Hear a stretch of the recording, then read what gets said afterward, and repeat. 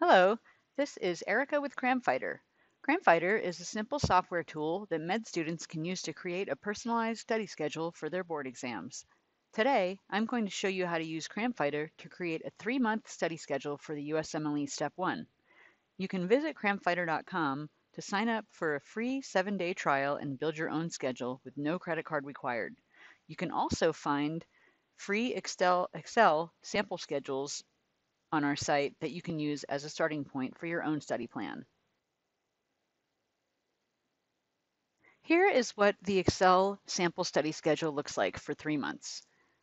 In this version, it's broken out into 2 study blocks. The first study block consists of approximately day 1 through day 56, and then the second study block is for the last 1/3 from day 57 to day 84. And you can kind of see we have Pathoma, SketchyMicro, Fundamentals of Pathology, First Aid, and Uworld. But the SketchyMicro does not start until the second block. So let's go ahead and get started building a schedule in CramFighter. I've created an account on cramfighter.com and signed up for the free 7-day trial. So I'm on the first page of setting up my study schedule, just like any other student would. So this is a 3-month study schedule, and currently today is April 19th. So my 3-month date will be approximately July 20th. Once I have that, I select Add Exam. Now we're going to start building our study blocks. As I indicated earlier when we were looking at the Excel sheet, there's going to be 2 study blocks in this study plan. So the first one is going to go roughly for the first 2 months. So this first one is going to start today. It's going to go until about June 20th. Next, you'll build in your catch-up days and any unscheduled days you want to tell CramFighter not to book any study tasks for you. So we recommend everyone builds in catch-up days to their study schedules because this is a marathon, not a sprint. There's going to be days where you fall behind. There's a lot of material to get through. So we'll just leave these catch-up days as already prescribed in CramFighter, but you can set them up for any frequency that you want to choose and any day of the week that you want to choose. In that first study block in the sample schedule, we had 2 practice exams. So I'm going to go ahead and enter those. The first one was on the 6th day of this study plan. So that's going to be on the 25th. And then the second one was around day 48. So that is going to be on June 7th.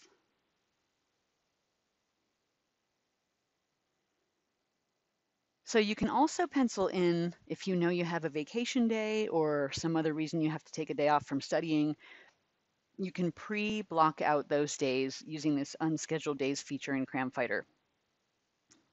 So now I'm on the stage and building my study plan where I want to build out the resources that I'm using. As I mentioned, in this first block, we're going to use Pathoma, Pathology, Uworld, and First Aid. For each of these, you can go through and scroll through this giant list of resources that we have, but it's really easy just to use the search box and start typing in the resources that you're going to be using. So the first one, as I mentioned, is Pathoma. I'm going to go ahead and select all of the lectures that appear in this sequence and add them to my study plan. The next resource we're going to add is Fundamentals of Pathology.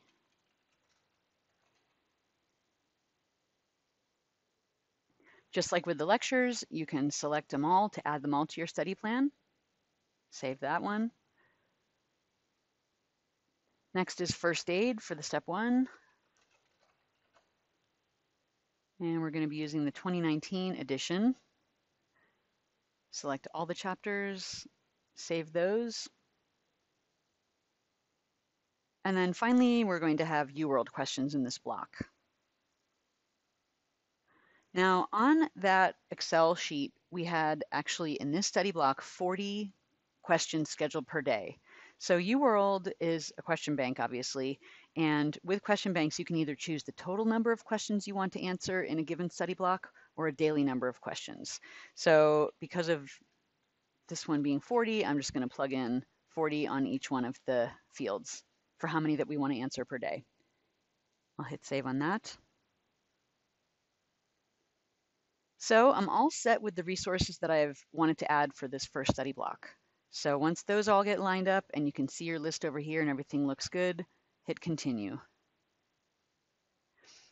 On this screen, this is where you sort the options of all the different body systems and subjects that you'll be studying. You can either sort by the subject or the body system. Or I should say, this will assign you study tasks based on the order that you select here. Or you can choose to just go through resources one by one, basically cover to cover, whatever order that the publisher made these available. Most of our customers will sort by subject or body system because it's a lot easier just to kind of lump all your learning together from different resources into one packet at a time, if you will. So to customize this, you can drag and drop the order in which you want to attack these different body systems. And once you've customized that to your liking, hit save. And on this page, you can actually tell CramFighter how many hours that you want to spend working on your various book and lecture resources and your question bank resources per day.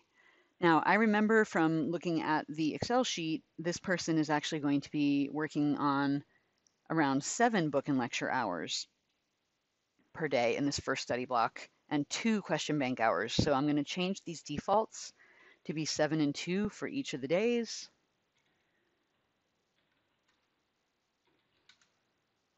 One more. Hit save on that one. Now, at this point, we've entered in all the information that's pertinent for our study block, and we can kind of see here on the summary page what we've entered. If you need to go back and edit anything, you can click on these hyperlinks. And I'll also call out that there's a stats window over here that gives you a little warning that tells you that you're a little bit aggressive, or this person is a little bit aggressive on the number of questions per hour that they're scheduling in this study block.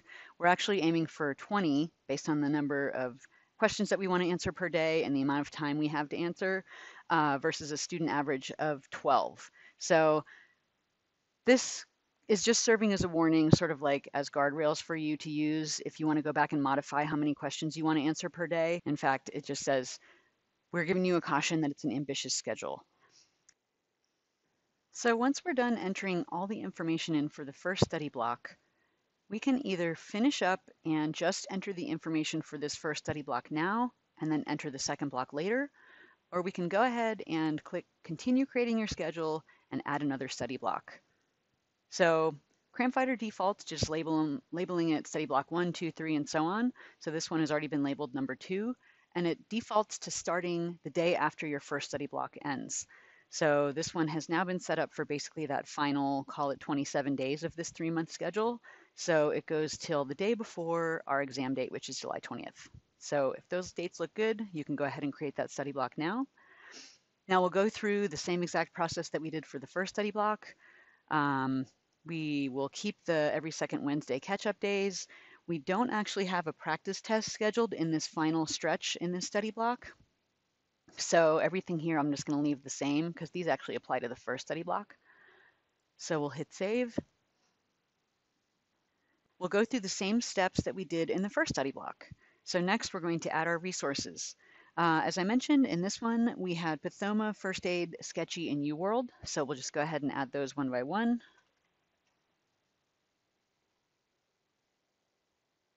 Same process as before, we'll just select all the chapters or all the lectures.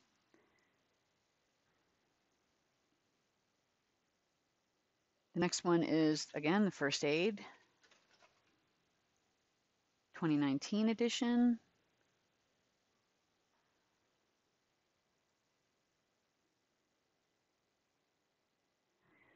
Then we had SketchyMicro. Whoops, no space. Select all these.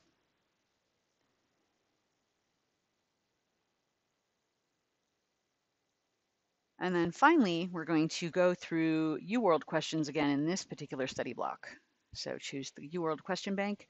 And on this study block, in this final stretch where we're intensely studying right before our exam, this is actually 80 questions per day. So we'll increase those and we'll fill the fields in accordingly.